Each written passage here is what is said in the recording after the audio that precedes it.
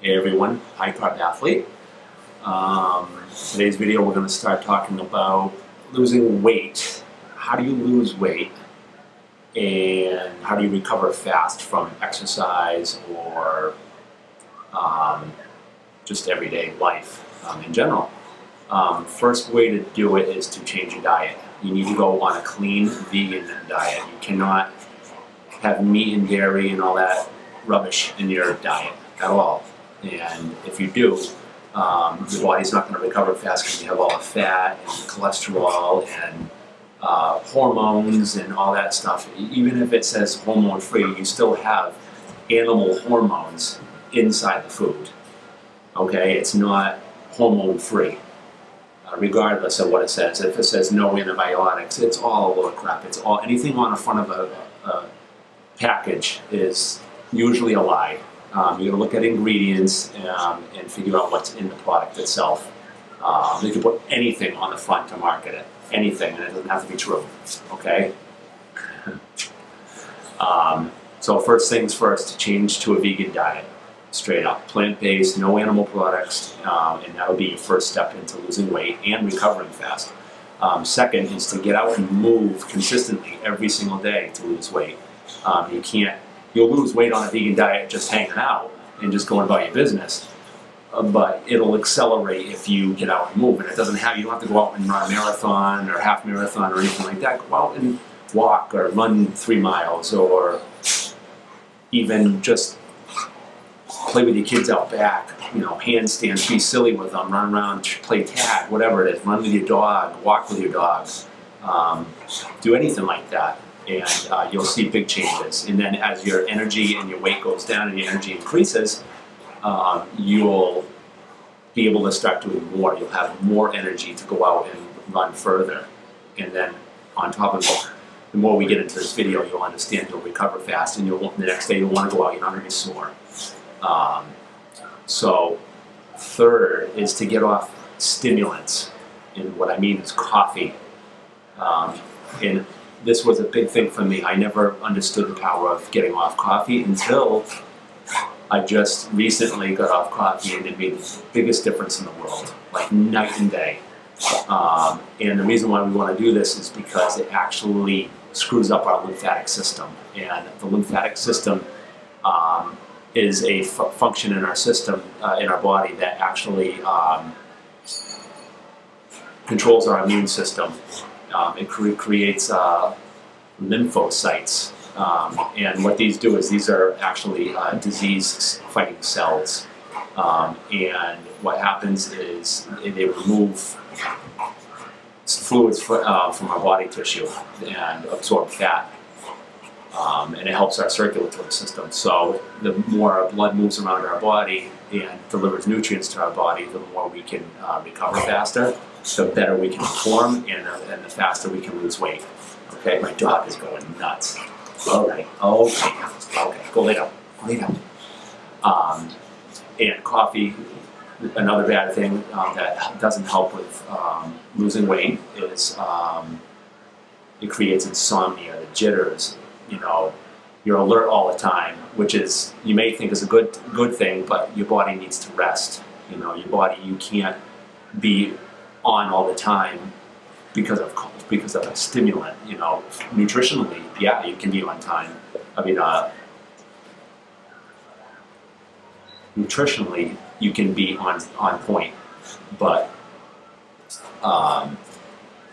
coffee, you're gonna crash. You can't just keep kicking back the coffees over and over and over again. I've been there, relying on coffee. I have 4 kids, and I thought that was the answer to keeping up with them, and it's not. And I've noticed this just recently, the biggest change. It can create dizziness and elevated heart rate, which is not good. Excess thirst, irritability, cramping in the muscles, so performing athletically. Drinking coffee is actually doing the exact opposite.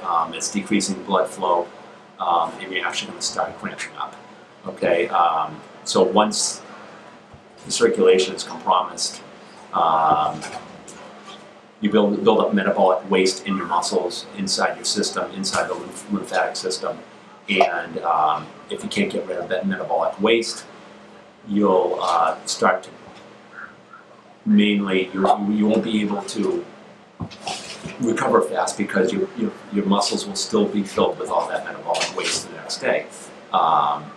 And also metabolic waste when it comes to your digestive system. You know, constipation is huge with caffeine. You may think, oh, you know, it's a diuretic. You know, you're drinking coffee and oh, you know, it makes me go in the morning. It's what's actually happening is you're actually slightly adding a little hydration to your system, and that's why your system all of a sudden you feel like you're gonna go.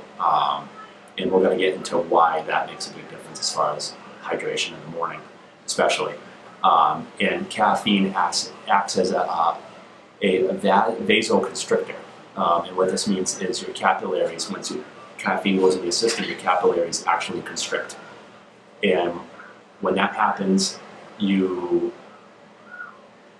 can't perform, blood flow ceases or slows down, and you get muscle cramping, and it's just a nightmare for any athletic performance, but also weight loss. If you think about it, digestion, blood has to go to your stomach, blood has to deliver nutrients throughout your body, and so if you're not getting the nutrients throughout your body or you're getting the blood to your digestive system, you're not going to process food as well, and on top of it, so you're not going to lose weight, you know, as fast or probably at all. So you're thinking caffeine's getting you through the day, but it's really not.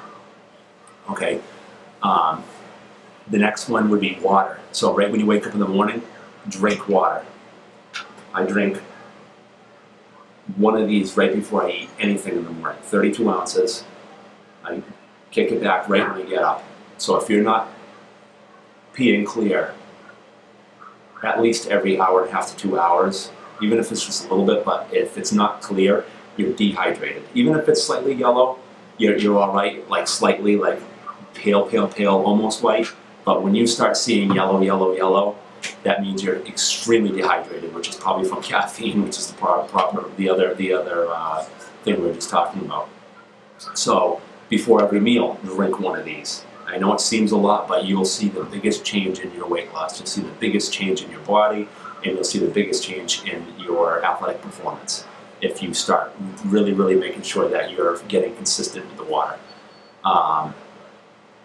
The next one would be consuming more simple carbohydrates. And what I mean by simple carbohydrates is fruits and veggies, stuff that your body can process fast. And that's throughout the day. You know, what I do is I do fruit throughout the day, and then at night I have a cooked meal. And what this allows me to do is I don't get heavy and I don't get slowed down by digestion throughout the day. So what we need to do is worry about eating more simple carbohydrates, fruits, lots of water, and trust me, if you eat enough fruit throughout the day, you're going to have plenty of energy. I bike 40 to 50 miles a day just because I have so much energy from eating fruit. And I have 4 kids, I work full time, so it's a big difference. Muscles, after you exercise, they deplete about 70% of their glycogen stores, so you need to replace them after exercise. So the biggest importance of recovery is replacing glycogen. So you need to eat fruit. You need to replace those sugars in your body. The protein is the biggest farce on the planet. It's the stupidest thing I've ever heard. I used to believe it 10 years ago, but it's the biggest performance inhibitor and recovery inhibitor I've ever seen. It's the stupidest thing that is out there right now, is this whole protein hype. Get off the protein, you're gonna gain weight. It's a weight gainer, it's not a weight loser. You need to start eating the carbohydrates after you eat. You know, the bananas, the dates, the peaches, the mangoes, all this amazing fruit, especially during the summer. I live in a 4-season environment, so we get winter, which kind of stinks, but we make it work. So at night I do a cooked meal. I eat, you know, rice, veggies, pasta, potatoes, vegan pizzas, burritos, chilies, all vegan, filled with nutrients, filled with protein. We're not even thinking about protein. You don't even have to think about it. Don't worry about protein supplements and powders and all that crap. You don't need it. You're not a bodybuilder. So those are the things I recommend. Any questions, ask down below. Any comments, down below. Make sure you subscribe, The next couple videos, I'm going to start doing what I eat in a day so that you guys get a kind of a good idea. We'll see you in the next video. Thanks for watching.